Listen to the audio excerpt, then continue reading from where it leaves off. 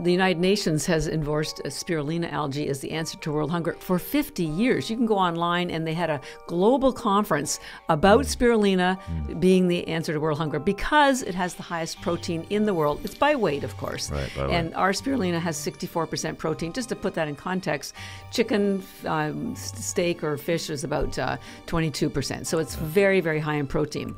I'm not a vegan, by the way. I eat whole foods. Right. That's what I eat. Yeah. I eat a lot of eggs.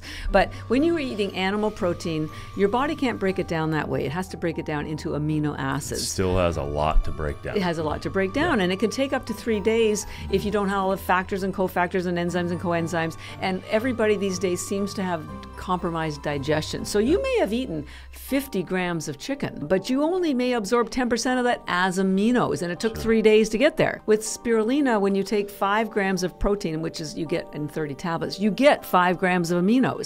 So it's very efficient protein.